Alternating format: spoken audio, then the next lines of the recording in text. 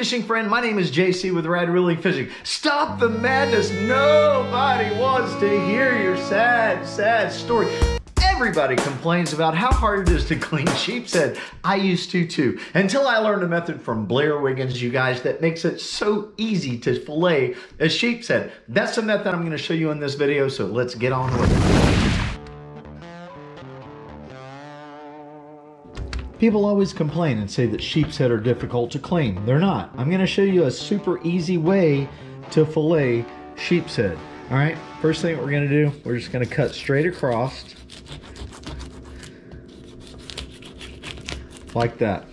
Next thing that we want to do is right here, if we lift this dorsal fin, okay, and we count back between the first one, 1, 2, 3, in between the second and third one, take a very sharp pointed knife and just insert it right underneath the skin. Insert it right there, okay? This skin has a little bitty flap. I learned this from Blair Wiggins.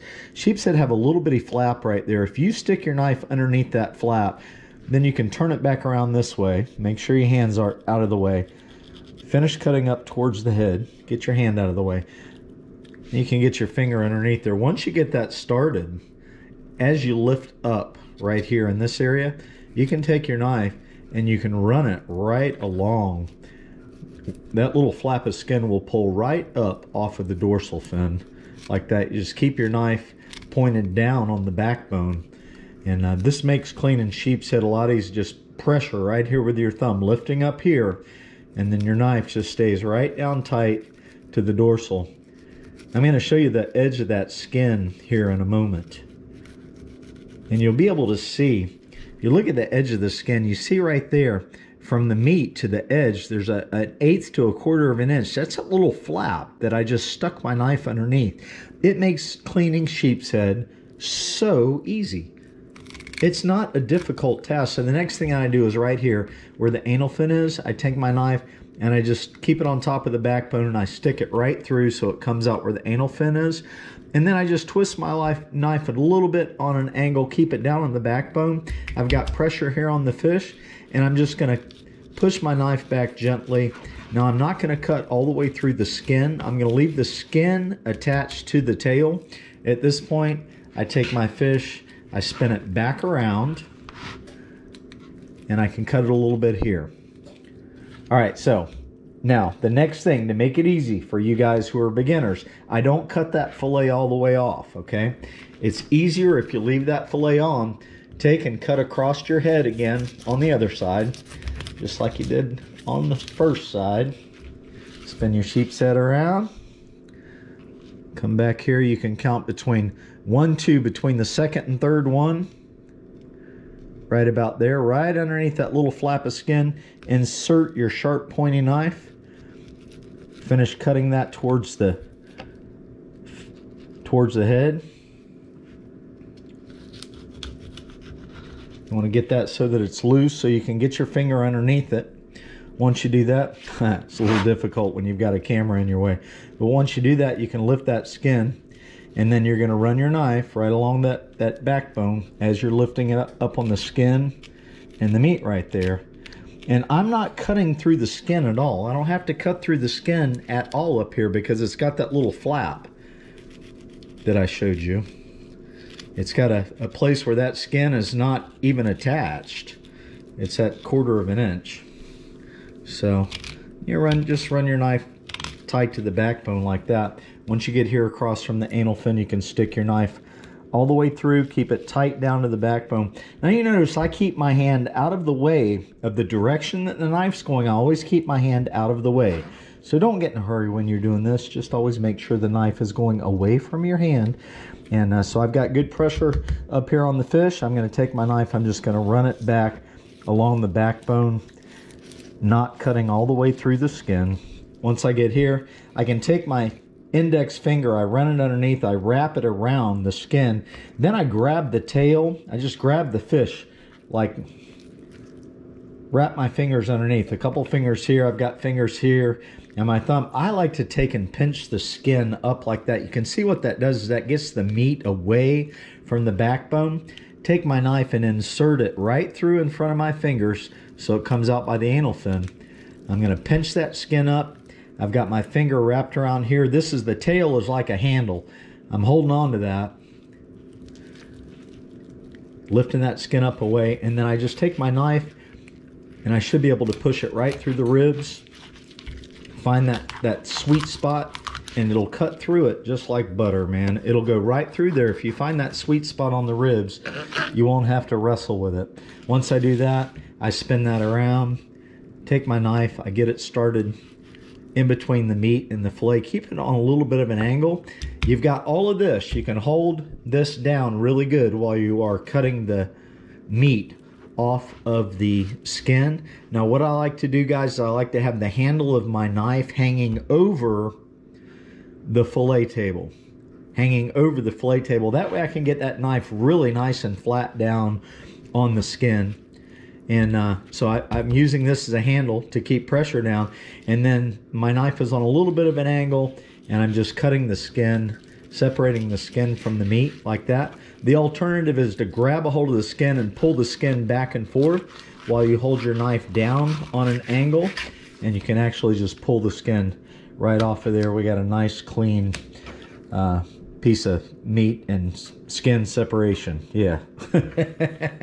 Next thing I'm going to do is I'm going to cut the ribs off of this fillet. So I'm just going to come over here. I'm going to follow the rib line around. They have a really big rib cage. You'll feel those bones in there. I'm going to follow that around. Once I do that, the next thing that I do is I like to take my knife and right here, come in about 1/4 of an inch and run it down, because there's always little bones on fish that run right here in this area. So I'm going to take that, I'm going to cut that back in. Now this line, this fillet's got a line, a red line right here. There's always bones right here on that red line. So I like to come back and cut a V about 1/2 inch back. And that'll take those bones out of there. So that's what that fillet should look like, and that'll make it boneless. You trim off here after you cut the ribs, trim off in this area, and then do that little V section right along that little bloodline right there. And that'll remove all the bones out of there. Now the next thing I like to do with sheepshead is I don't like to have the taste of blood on my sheepshead. So I will take this nice sharp knife. This is only about 1/8 of an inch of blood. And I usually just separate. So what I end up with is a long piece from the fillet there. And then I've got this little piece, and I take my knife and I just shave most of the blood off of that little piece of sheepshead meat as well. A little tricky here. I mean, you can leave the blood on there if you want, but that's what gives it the real fishy flavor. I think I need to sharpen my knife. There we go. Got that. That's just a big hunk of blood on there. Got that off of there. So most of the blood is off of that. It's got just a little bit, but that's not going to give it a super strong flavor. I got the big clotty area off. So that's what we end up with, guys. We end up with a strip and a little piece. That's the way I like to do mine. All right, so now I've got my sheepshead flipped over. I spin this guy around so I can get a good handle on it. I get my finger wrapped down underneath. I got fingers wrapped in between the skin and the backbone. I take my thumb and my index finger and I pinch that skin up so it's out of the way, so that my knife is not cutting through the meat. See how I got it pinched out of the way? I just take my knife and I'm gonna run it along the backbone, find that soft spot in the ribs. Look at that. I'm hardly even pushing. Once you find that soft spot, that knife will go right through that rib cage. And then I got a little area here under the pec fin that I got to cut still on the skin. Right there. Get it separated up there. And there we go. That's looking good. Okay. Get our knife started here. Keeping pressure here. Got it started on the skin. I can grab a hold of the skin now, pull back and forth on the skin, hold my knife down on a downward angle, tight to the skin, and just pull that skin right off of there. And there we go. Now we're just gonna do the same thing with the ribs. Cut the ribs out. on this side. I come back on my fillet, cut that little 1/4 inch area, come back here and cut my V shape, cut that V shape out of the fillet right there so I get all those bones. And it's always a good idea to feel your fillets before you cook them. Make sure that you don't feel any bones at all in them. Yeah, once I've got that done, I can just take and cut that blood off of the long strip there.